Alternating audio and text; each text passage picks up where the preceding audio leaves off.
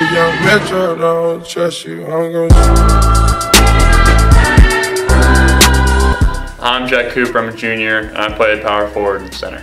Being on varsity last year is really going to help me with this year, just because the speed of the game is completely different than JV or any other level, and so getting some minutes last year really I think is going to help me this year. Last year, just kind of being on varsity too, just being a sophomore, I wasn't really a leader, so I looked up to a couple of the seniors and a couple of the juniors last year.